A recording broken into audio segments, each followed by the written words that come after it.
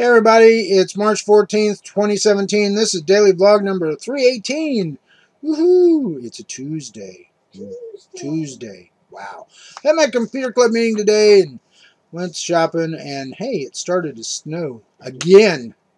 Over the weekend, it snowed about 2 inches, but it didn't last long because the next day the sun came out and the temperature went up, and by the afternoon it was all gone. But I haven't looked outside lately, so I don't know how much snow's come down yet. But, hey, it'll be all right. All right. Now, how the heck is everybody today? How are you, Cindy? I'm just doing good.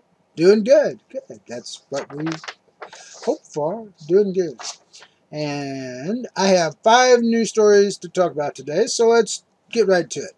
First one here is Trump paid $38 million in 2005 federal income tax in 2005, White House says before report. I paid that in 2004. You did? Sure. All right. Glad to hear it. Everybody should pay their taxes. Yeah, evidently this news organization got Trump's 2005 tax returns. Don't know how that happened, but but that's allegedly how much he paid. So at least he's paying something. Sure. Oh, sure. Cindy's doubting Cindy over there. Why are you doubting Cindy? I doubt that I doubt that. Oh, you doubt that you doubt that. All right. Is the government listening to us? Yes. Okay, then I didn't say it. Okay. Rosa did. Rosa said it. And she's old. 105. So, don't come get her. Next story here is American Michael Sharp kidnapped in Democratic Republic of Congo. He's a member of the United Nations, and him and a group of people were out traveling by motorcycle, and evidently they were kidnapped, and haven't heard anything yet to whether there's a ransom or why they were kidnapped, but they were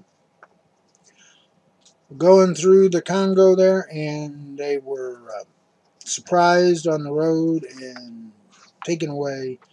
And that's all anybody knows right now. So we'll keep watching that story and see what happens with that. Next story is Illinois Representative Luis Gutierrez allegedly handcuffed at ICE office. He was there for a sit-in, and the officers told them to disperse, which they didn't. They stayed where they were, and so they were handcuffed and questioned for a while, but I do believe eventually he was released. Then the next story here is a Texas woman helps homeless man build a new life.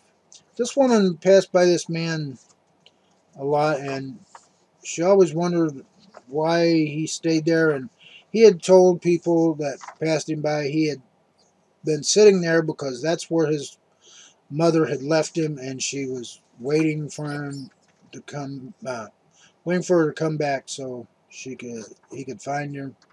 Well, this woman, she was a businesswoman, and she passed by him every day, and she got to talking to him, and started to help him out.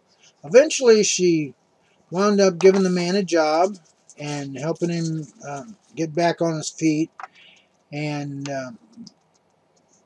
they sent some flyers out and some news articles, and a family member of this man had seen these flyers and articles and gotten in touch. And I won't tell you the whole story. You can look at it on my G Plus page where all these articles will be, and the link to my G Plus page is down in the description. So if you want to check out these articles in their entirety, you can go there and take a look. And now, for the last article here, Back to the Future reference hidden in O'Reilly Auto Parts website. So, you've got the DeLorean all set up and ready to go Back to the Future, but you're missing that one specific part that you need.